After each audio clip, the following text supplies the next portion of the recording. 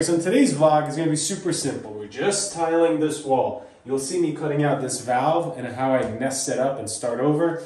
Also, you'll see the process of assembling this wall itself. I'm going to throw it into time lapse, have you guys check it out. If you have any questions, make sure to comment down below. Enjoy the time lapse.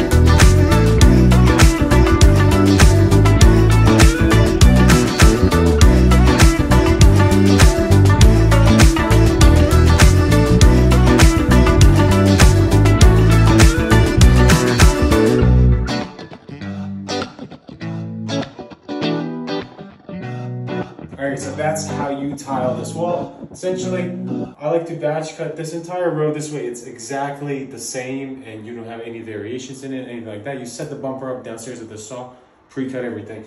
Then these, I measure 2 at a time because then it gives you that flexibility to make sure that you're actually getting a really nice cut into here.